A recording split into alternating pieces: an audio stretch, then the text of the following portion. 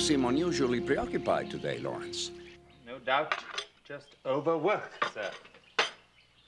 I seem to be suffering from a mild hallucinatory symptom. You, Lawrence? Rourke, darling.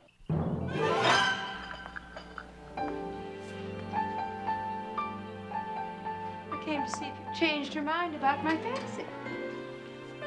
As you can see, I've learned to trade my beautiful tail for these awkward legs you mortals insist on wearing.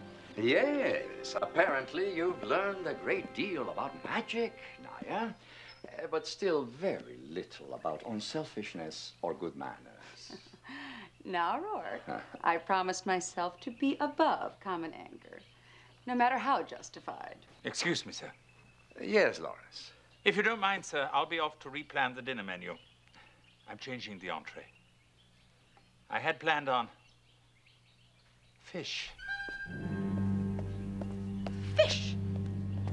Fish! Now, no. Father Neptune, your royal daughter asks that you teach a lesson to he who has just insulted her. I warn you, Nyah. Now!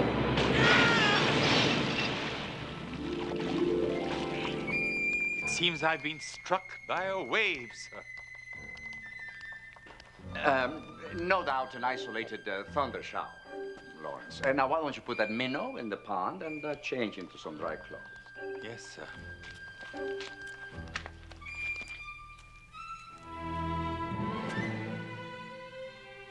What does one do with a 1,000-year-old child? Give her her fantasy, Rourke, and she will first give you ecstasy beyond imagination.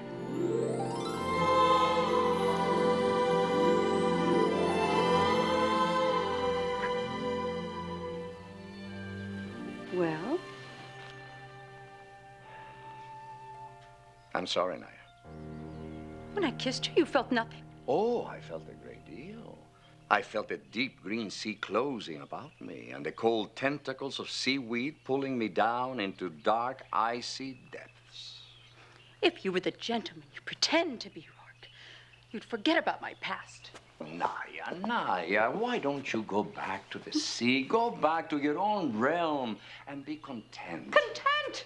You mean bored, bored, bored?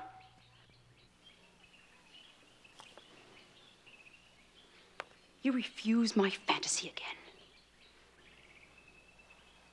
Then that does it. Now you're really